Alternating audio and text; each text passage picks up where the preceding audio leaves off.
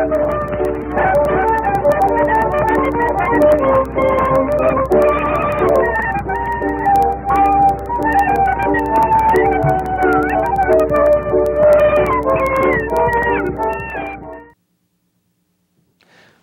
back. I'm Rick with the Apostolate for Family Consecration, and we're here with Roy Schoeman this evening again. Thank you, Roy. Tonight we'll be starting on the book Salvation is from the Jews, but last episode when we went through your testimony, there was a question I wanted to ask. We ended on you're still Jewish and yet you're fully Catholic, and that might seem like somewhat of a contradiction to cradle Catholics. So could you pick it up there and explain it to us? Sure. Let me kind of start talking about that by saying that's essentially why I wrote the book, Salvation is from the Jews. Because when I found myself a Jew in the Catholic Church, I was puzzled that, that cradle Catholics thought that Judaism was one thing and Catholicism was another thing, and never the twain shall meet, and to be a Jew who converts to being a Catholic would be like, you know, being a Buddhist who becomes a Catholic, or a Jew who becomes a Buddhist, or whatever. And yet, from my perspective, it was painfully obvious. I mean, it was more than that. It was overwhelmingly evident that if Christianity is true, then Jesus was the Jewish Messiah, and the Catholic Church is the continuation of Judaism after the Jewish Messiah came.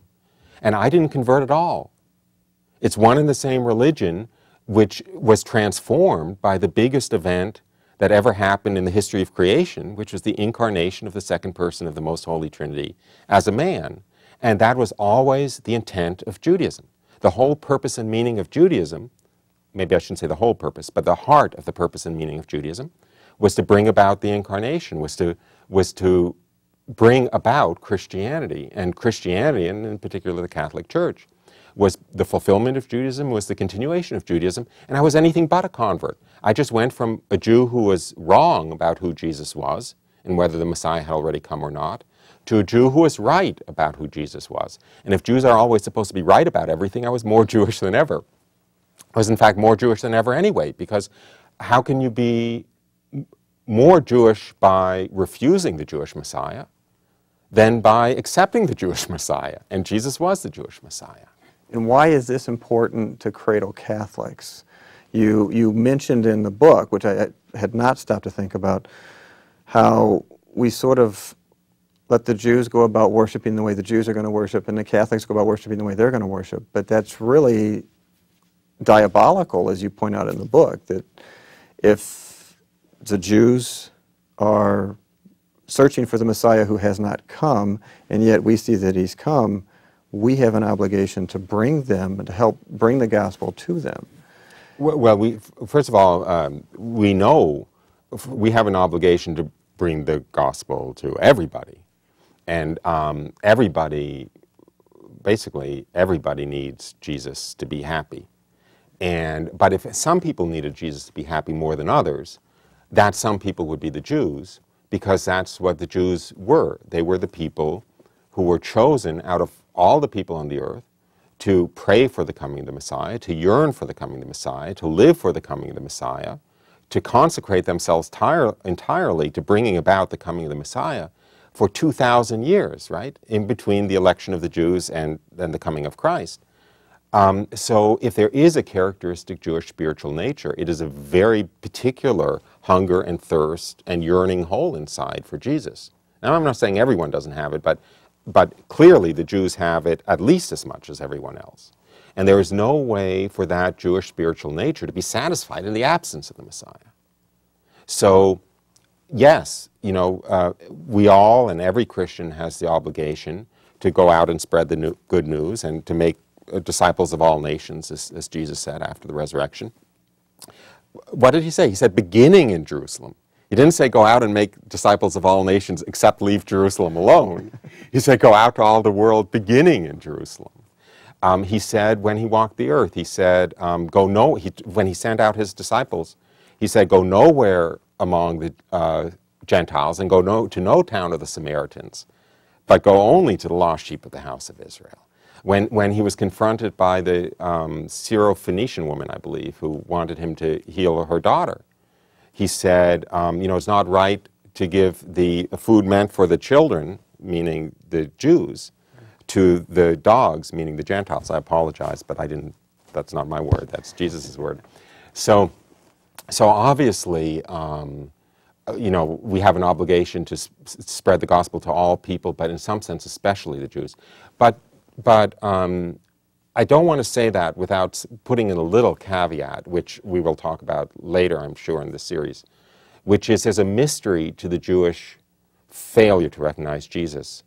We know that their failure in itself to recognize Jesus is a part of divine providence, and we know that very explicitly from St. Paul in his letter to the Romans, chapter 11.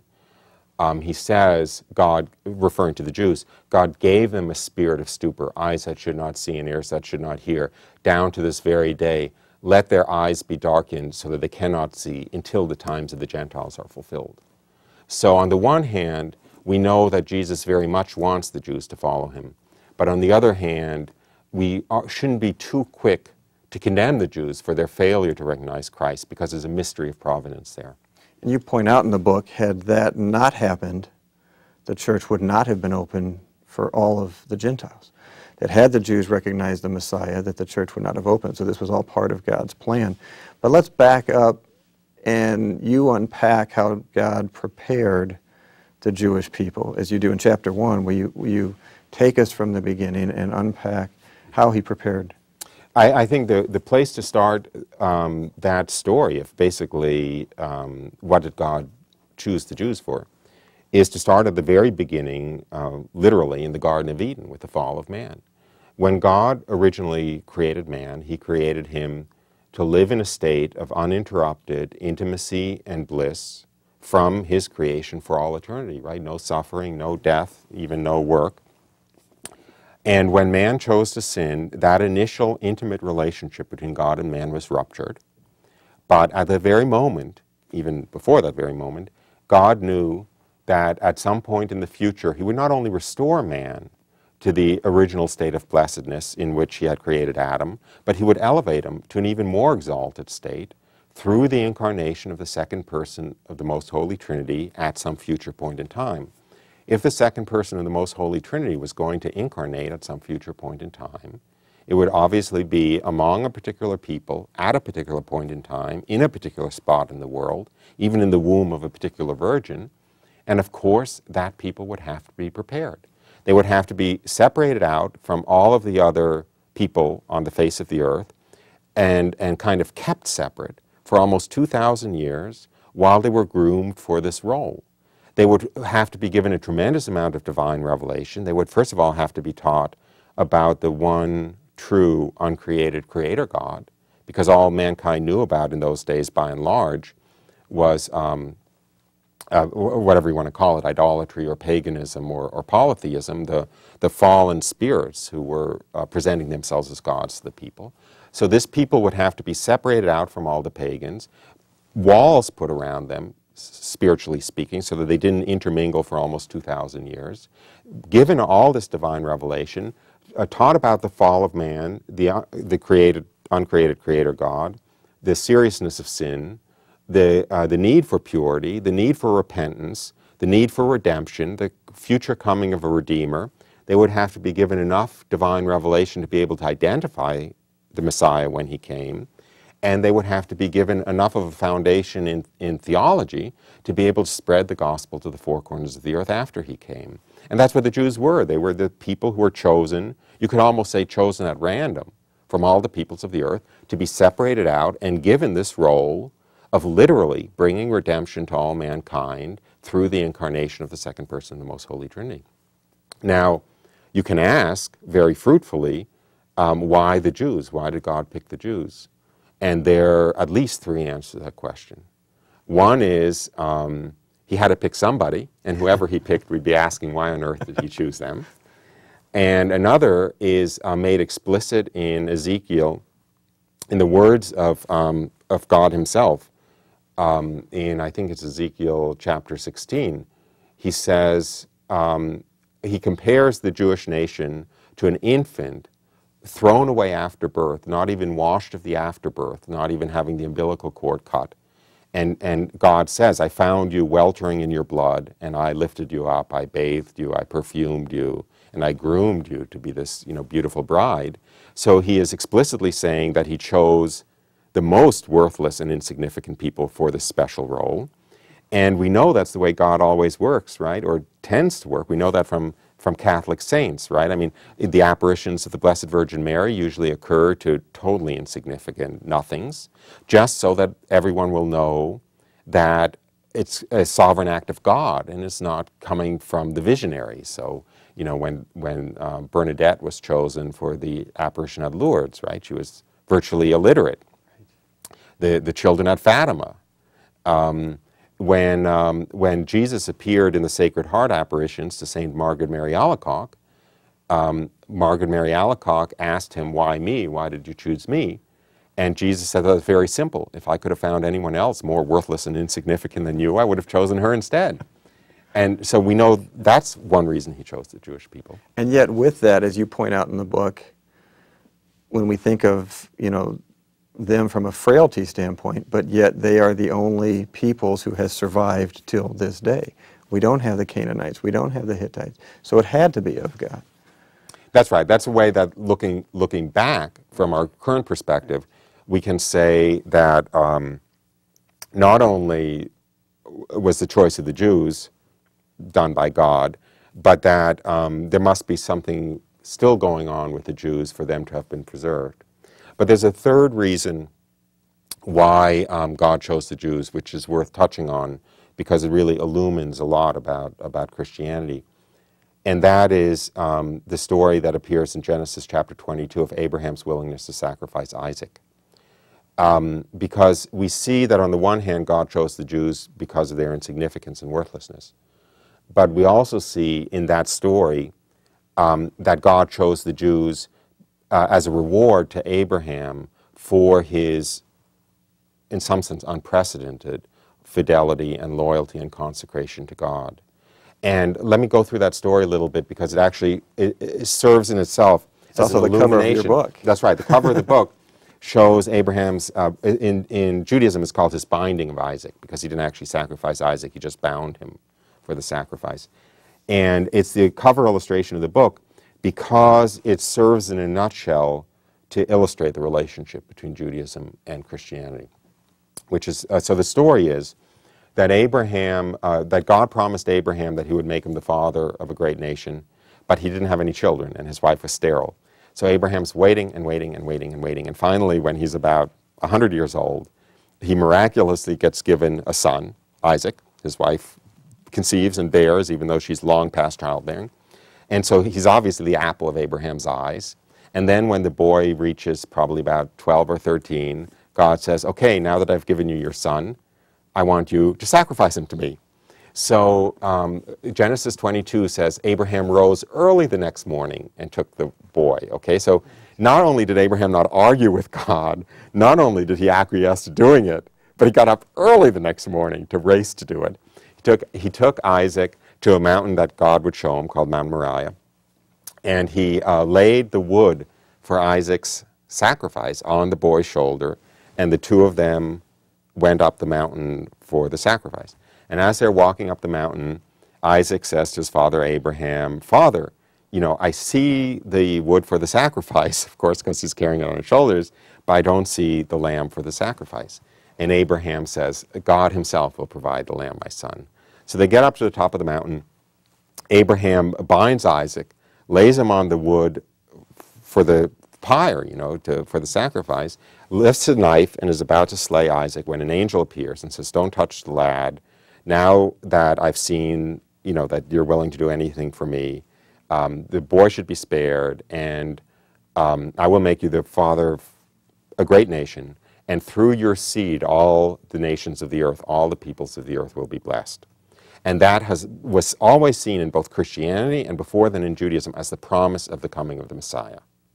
Was through his seed all the nations of the earth would be blessed. So that's when the Jews, so to speak, because the Jews are the seed of Abraham, the physical descendants of Abraham, were given the honor of bringing about the incarnation.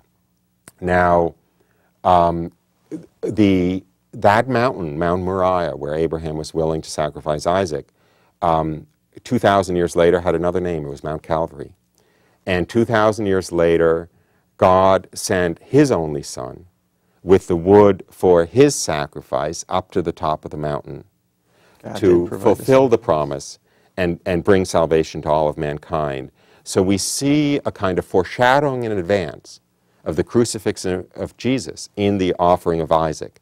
And even in Jewish theology, it always understood that it was Abraham's willingness to sacrifice Isaac, which would be reciprocated by the sending of the Messiah, and that, that everything in Judaism between Abraham's willingness to sacrifice Isaac and when the Messiah came, all of the animal sacrifices, all of the ritual sacrifice of Judaism was simply a placeholder for the true fulfillment in the coming of the Messiah, which as Christians we know not only was done, but was done in a way that very close to directly mirrored Abraham's willingness to sacrifice Isaac. And as you point out there, the bedrock of Judaism at that point was the faith, because he had the faith to trust in what God was telling him. And this becomes interesting as we get later in the book and we see what's happened with the Holocaust. So I foreshadow a little bit. But it is something that I'm glad you went through and shared, because what faith that would have taken to have waited all those years for the son, and the faith of Isaac for that matter, who would have been a 13-year-old boy and quite capable of resistance, and yet... resisting his 110-year-old father. Exactly, and yet he had the faith in God. And so this is that preparation that you point out, that separating the Jews from the world to prepare them to have such a faith. And that's something I'd like you to touch on too, because we talk about in today's world, how important is it to separate ourselves in a sense spiritually, to focus on God and try to take this to 21st century Western world, and how important it is to keep that focus on God, keep that focus on faith, not to be drawn in to all of the secular things that are going on, like was going on in the pagan days there. That's right. And I guess there are two aspects to that faith of Abraham. And we know, by the way, from Christian scripture that it was Abraham's faith that was so pleasing to God, and we know that, I think it's in the letter to the Hebrews. But, and one is that Abraham just trusted that, whatever God said made sense, and that it would, if God said it, it would come about, and even though this seemed like a contradiction, he wasn't going to worry about it too much. But the other thing is, nothing ultimately mattered except God's will. And so, however, Kierkegaard wrote this beautiful book, which is just a meditation of what Abraham was thinking about, because it took 3 days to walk to Mount Moriah. That's in Genesis. While he was walking to sacrifice his son, the thoughts that went through his head, and the pain, inconceivable, the greatest human suffering imaginable, but nothing mattered except doing what God wanted. And that's what sanctity is, right? And you need to have that, abandonment to God's will, that total acceptance of God's will. One also has to have a total confidence in divine providence, right? Because you can't accept whatever God asks you to do unless you also totally accept that nothing has gone wrong. Again, Maximilian Kolbe, who I think is like the patron of this TV studio, so it's appropriate to keep talking about him. He built up the biggest, I believe it was actually the biggest monastery, I don't want to say in history, I thought it was in history, but certainly in the 20th century. In Poland, Niepokalanów had over 600 monks there. And the Nazis came and destroyed it. And Maximilian Kolbe comes back, and all the statues are smashed and all the buildings are destroyed, and it's a shambles. And he looks at it and he says, this wouldn't have happened if the Immaculata didn't choose to have it happen. Nothing to be upset about here. This wouldn't have happened if it wasn't the Immaculata's choice. And you can't really abandon yourself to the divine will unless you accept the totality of providence like that. Well, and it ties back to your conversion testimony you shared the last time, where you were given the grace of what we would call the particular judgment, so that you could see how God had used these events that we wouldn't have chosen, but yet they were the perfect event. So it becomes an acceptance of God, who He is, and us, who we are. That's exactly right, and I mean, there's no way to be at peace in the world if you don't accept the totality of divine providence, and there's no way to actually accept God's will if you don't see everything that happens as God's will. Because if you don't see everything that happens as God's will, you know, some car broadsides you, and it's like, well, that wasn't God's will. That's because that guy was drunk. So why should I be at peace about this? But that's probably a good place to kind of like get back to the role of the Jews and kind of, you know, maybe wrap up for today a little bit, which is, did the Jews blow it? Right? I mean, here they were chosen for the greatest honor ever given to any ethnic people, to bring about the salvation of the world, to be a blessing for all of mankind and bring about the incarnation of God as man, and yet they by and large rejected Christ when He came. So it's easy to say, having been chosen for this incredibly glorious role, what a shame that they blew it. But we know they could not possibly have blown it, because they were chosen to bring about the incarnation, and the incarnation came about. They were chosen to spread the gospel to the four corners of the earth, and the gospel has been spread to the four corners of the earth. There could hardly be over 2 billion Christians in the world today, of which over 1 billion Catholics, if they had blown it. By definition, they succeeded. Well, what about their failure to recognize Christ when He came? You could say they blew it there, but as we mentioned at the beginning of the show, and as we're going to talk about at some length later in the series, that too is part of divine providence. So they have been willy-nilly, in other words, despite themselves, like all of us, despite themselves, dancing, you know, waltzing in harmony with divine providence throughout history. I always love the analogy of the little child looking up at the mother doing the embroidery, and from the underside it looks like chaos and confusion, and the mother raises her up to look at the top, and it's the beautiful tapestry. And as I think of your conversion and what you were allowed to see, and as I think of what goes on in the world today, that we're viewing the tapestry from the underside, and yet we know in the final beatific vision that the top side will be so beautiful. Now that's a good place to actually do some serious foreshadowing of this series and of the book, because if you take the Second Coming seriously, and as Catholics we have no choice, we have to take it seriously. It's in the credo, it's certainly dogma. We know that the times before the Second Coming will be the worst times that mankind has ever seen in terms of loss of faith, in terms of a drying up of love on the face of the earth, in terms of, you know, wars of nations against nations, men rising up against men, in terms of natural catastrophes and so forth. So we know, I'm not saying that these are those times, but we know that as in the times to precede the Second Coming, one is really going to have faith in divine providence, because it'll certainly look like the world is going to hell in a handbasket. And to be prepared and to be formed so that we'll be able to recognize where our Lord wants us to go becomes our journey now. And this is where I found the book so useful, was where you bring out a lot on the Second Coming and the signs. As you say in the book, for 2,000 years, people have thought they were in the end times. And Father Pablo Straub once told me that we have been there for 2,000 years and we're hanging on by a thread. But you bring to light a lot of the things going on today and how that would relate, and how even in the Divine Mercy message, Christ Himself and our Blessed Mother said this was the message to usher in the end times. So that's probably a good place to stop and leave everybody hanging so that they'll join us again next week. So we invite you to join us again next week as we pick up on the second chapter of the book, and we'll start to continue through salvation history. Roy, as I mentioned before, unpacks it in the book. And again, I'd highly recommend we read the book. It's printed not only in English, but he's had it translated into Spanish, French and German as well. And as we go through the book, it'll give you not only the scriptural understanding of salvation, it also will take you through a nice historical perspective. So join us again next time. Thank you.